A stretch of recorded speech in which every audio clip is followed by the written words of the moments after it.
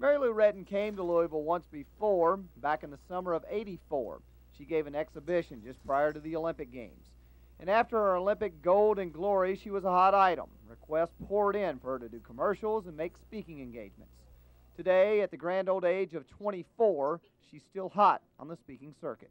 It's so surprising to me. I mean, 8 years later, I competed 8 years ago, and companies are still bringing me in to give motivational talks or appear or, sign autographs, that kind of thing. So I'm as busy in 1992 as I was in 1984. It's so surprising, but nice. Retton is now married to a former quarterback at the University of Texas, has been for a year and a half. And life of running and jumping and tumbling is no longer her main hobby, although it still exists.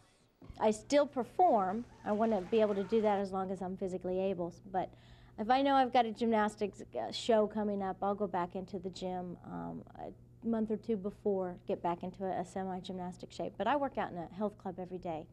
If you plan on coming out to hear Retton's speech tonight, well, sorry, you can't. It is a private banquet held only for those people in town for this convention. I'm Gary Fogle for the News Channel, WHS 11.